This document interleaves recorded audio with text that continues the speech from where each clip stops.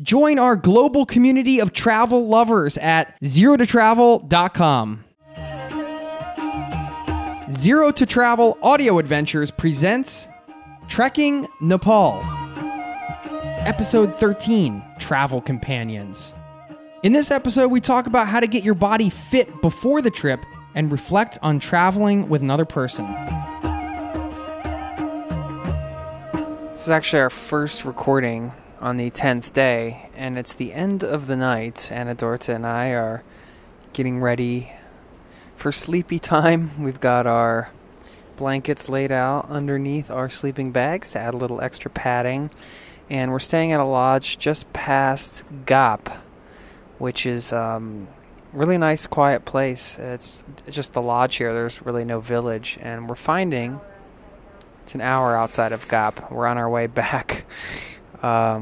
As we talked about, we didn't make it over the pass, so we're on our way back to our guts and getting kind of sad because although we've been out for a while and we've had a couple conversations where we've talked about, oh, what are we going to eat when we get back to civilization, and oh, think about how we're going to stuff our faces with this chocolate and pizza and beer and all this stuff. But the reality, as Anne Dorthe blows her nose, but the reality is, all that's good, but we're, aren't we kind of not wanting this trek to end a little bit? It's getting sad now that it's coming towards the end, and we're making our way back to Kathmandu, to the hustle and bustle of the city. Yeah, I'm not ready for it to end yet. I had a really rough day personally. My back is killing me, and second half of the day, my body was feeling beat down, and also my back, I don't know what's wrong with it, but I got some kind of lower back issue, so it's just been a lot of pain. It was a tough walk today, but we made it here in the early afternoon, or I guess late afternoon, around 3 o'clock, and got to relax a bit and had a wonderful dinner with a Danish and American couple, and we are a Norwegian-American couple, so we had a lot of good stuff to talk about and had a lot of laughs, and it was really nice to meet some other trekkers and have dinner with them, wasn't it? Yeah, it was super nice, very fun. Yeah. It was great. Nice meal, and I had a rough day today, and my wife was very nice. Thanks for your support on this walk, sweetheart. Likewise. It's been a great way to connect with each other. Yeah. Don't you think? Yeah. We were talking about it earlier. No TV, no internet, just staying in these little rooms and trying to stay warm sometimes, and having a lot of laughs, and talking about little things on the trail and big things in life and everything in between. That's right? true. Yeah, it's been nice. Are you sad that this trek's coming to an end, baby? Yeah, it's weird to not see like those mountains that we just saw like a day ago, like the Himalayas. The big Himalayas? Yeah, like awesome mountains covered with snow, but we still have had a good day, pretty good day today. Yeah. We came to a nice lodge, and the sky full of stars is still out there. It's the same, even if we're up there. The moon's here. a little bigger. The moon is a little bigger. It's growing every day. And we met nice people today. We had good food, good dinner. Not so good lunch, but dinner was good. We had Sprite for lunch. That was good. We had a Sprite. That was delicious. And I had my troika today, my chocolate from Norway that I've been keeping. And today I had to crack it. A little treat. It was so good. Giving yourself some treats on the trail.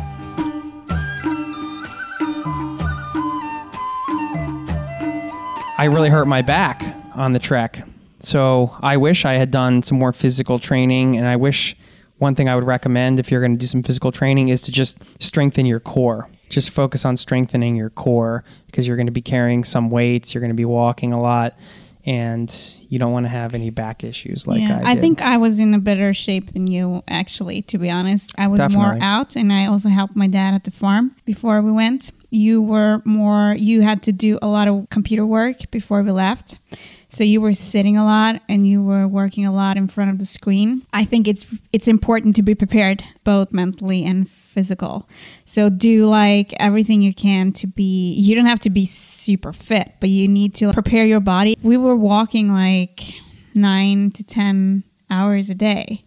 So, and with... You take a lunch break and Yeah, you that's have breaks, lengthy, obviously, but it's long stretches and in different conditions and different weather. So it shouldn't really like, no, I can't exercise today because it's not sunny outside. That's not an excuse. The best exercise would be to go hiking with a backpack on. Yeah, exactly. So, and use your body. And as Jason said, core strength is important. So I would absolutely recommend it because you got your back problems, and having that in Nepal is not really a good thing, or anywhere, but you don't want to ruin like a big trip you've planned for a long time and also spent a lot of money on it. When you could have gotten to better physical shape. Don't use that as an excuse not to go though either. No. You know, like, because if you're like me, sometimes you'll put off. I should have worked out harder. Yeah. But I didn't, and we wish we had. Or I wish I had. You were fine. Yeah, I was fine. You were good. The back problems of Jason was something new for me because that was the first time I really saw that he was struggling with his back. So that was something new and a little scary, like because I didn't really know how it will end up. I hadn't seen him in that pains before, and it was something that just came one night and then was gone the next day. It was there for the rest of the trip, more or less.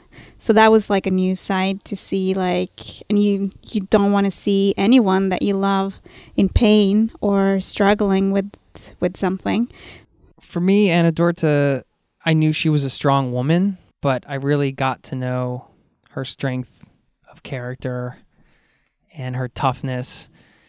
And one of the ways this happened is because early on in the trek,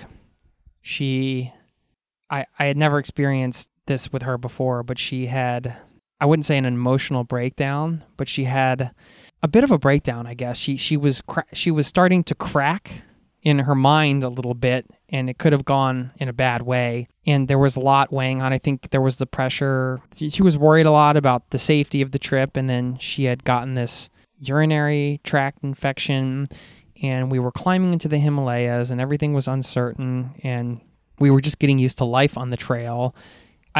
I mean, Anne Dorthe can speak to where she was. I'm just guessing there was a combination of these things and probably a lot more that I don't know about. But she went to a place that I had never experienced with her before because she's generally got it together and she's pretty on point and having a good time. And if she's having an issue with something, she lets you know. And she was so vulnerable and so like she was slipping into a place that I had never seen her before mentally. And I was scared and I felt for her. I wanted to help. I knew there was nothing I could really say or do, but I just did my best to try to be there and be supportive and pull her out. And we were going through this where we were staying in this place. I can't remember which village, but it was The second night. And it was a tin roof and there was a monsoon. And I think this is what put Anne Dorthe over the edge because it was such an intense storm. It was something storm and rainstorm. Something that doesn't happen this time of year. And we knew if it was going like that down here, then it was just dumping snow up on top. And I think she was already stressed out about the past and the people that had died weeks earlier. And yeah, I was thinking about landslide because of the monsoon, and I'd never been in that place before either. So mentally? It's like, yeah, it was scary for me. Can you describe it? I had never experienced it before, but I think it was a panic attack, really, that was putting me totally out. I never experienced it before or after, but it was super scary, and I just felt like I I felt like I was in a really unsafe environment, basically, with everything. You like couldn't get mentally. your head back and feeling that you were okay. And that's something that I normally never experienced. And taking that and being able to see her come back and get up the next day, I think we had a great breakfast, hitting the trail. You know, even that night, she had pulled herself from this very emotionally devastating, weird place. Yeah, I just wanted to get out of it. Yeah, and then coming back and just being so strong and leading the charge and like just being such a strong woman and I don't know. I love you, babe. I was so proud of you for having those emotions and experiencing them and then taking it and turning it around and coming back. You're just a strong woman. So these are the kinds of things, these little things that happen along the way as a couple when you travel together that you go through, that you get to see all the intimate moments, you know, whether it's my back or Anne Dorthe struggling with something or, you know, we all have little struggles along the way, but then you share those things and you help each other through it. And it just brings the bond together that much closer. So we felt, I think, very, very connected during the trek and afterwards. This trip brought us closer together in indefinable ways, I think. It's nice to have that experience, to share like those great memories. We went to a very special place together and we got to share amazing travel together. It's just good. And it doesn't matter like if it's your spouse or is it a friend or is it a family member, or it's just nice to have. We have both been traveling solo and that has its benefits too, but I'm glad on this trip that I was doing it with somebody and with you, obviously, but it's nice to have somebody to share the memories with. I remember us talking about this along the way and just saying that we were really grateful to be sharing the experience together. And like Anne Dorthe said, we both value independence, we value solo travel, but we were very grateful and excited to be sharing this trip together. Yeah. It was awesome. And it was also like a kind of a extra honeymoon for us, so of course it was special. Trekking is a very special way to travel. Very therapeutic. You get like a lot of time to think, and also like when you do it with somebody, like we're married, and you get a lot of good talks in, and it's social, but it's also like it's for yourself too. Sometimes you walk by yourself and that's nice. Sometimes you walk with your husband or your guide or somebody else that you meet maybe. And all of it is nice. You see nature, the beautiful nature, and you see these people, smiling, amazing people that lives in very different conditions than what we are used to. And it makes you think, it makes you be very thankful for what you have, but also like see the opportunity that it's so many ways of living and doing things.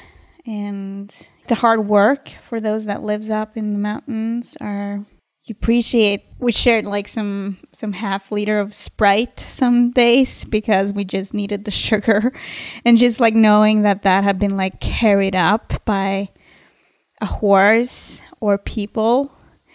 And yeah, it's just unbelievable. But yeah, trekking is a great way. Using your body in general is a great way of traveling, I would say.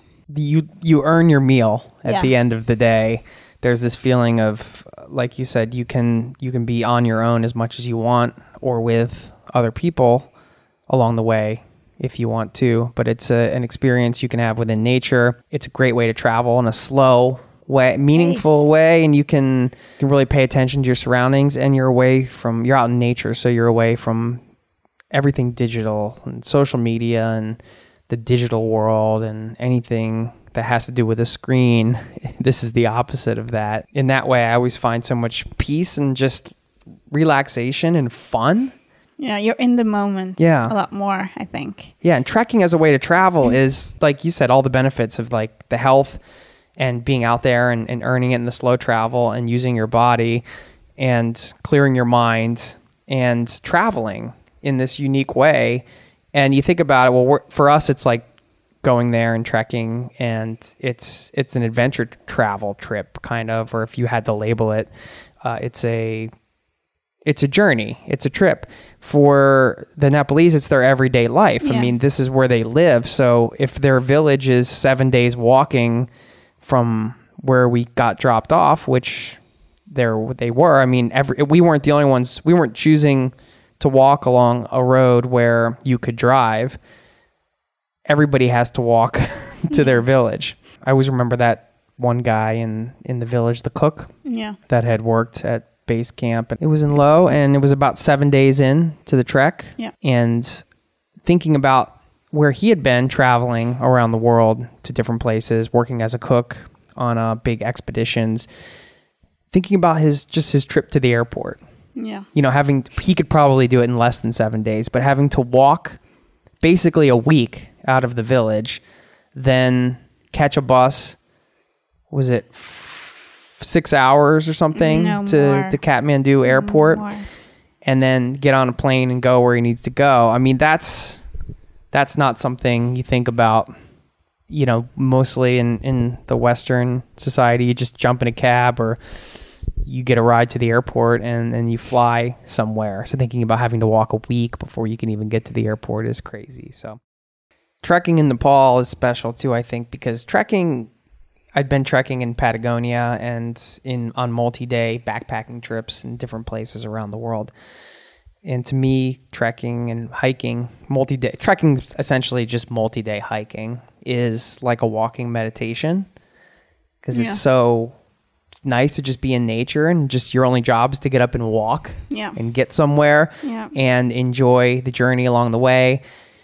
And in Nepal, it seems so special because you got to experience not only the scenery, but the people and the villages as you're walking through the mountains.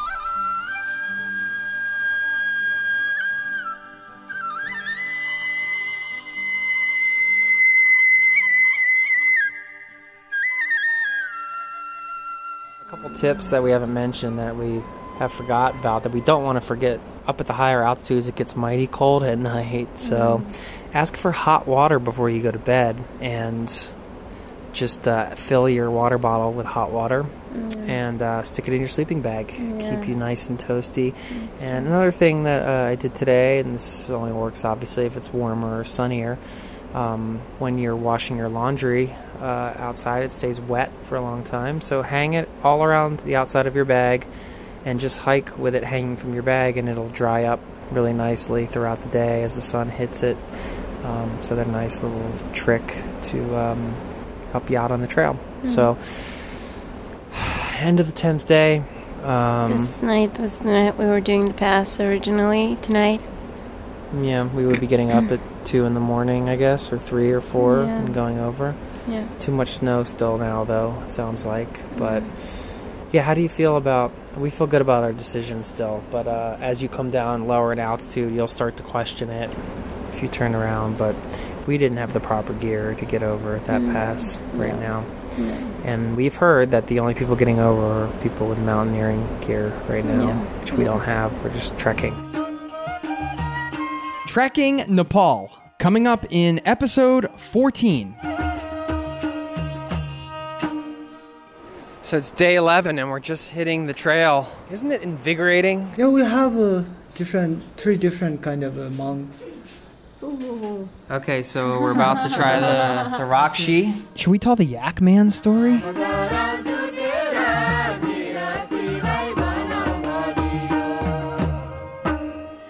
This audio adventure series has been brought to you by ZeroToTravel.com. Ideas and advice to help make any of your travel dreams a reality. Join our global community of travel lovers at ZeroToTravel.com. Hey, it's Jason here, and if you love trekking, I invite you to stop by ZeroToTravel.com/trekking to join our global community of hikers and discover the ultimate resource on trekking worldwide. You'll also learn about our upcoming authentic small group walking adventures. That's ZeroToTravel.com/trekking.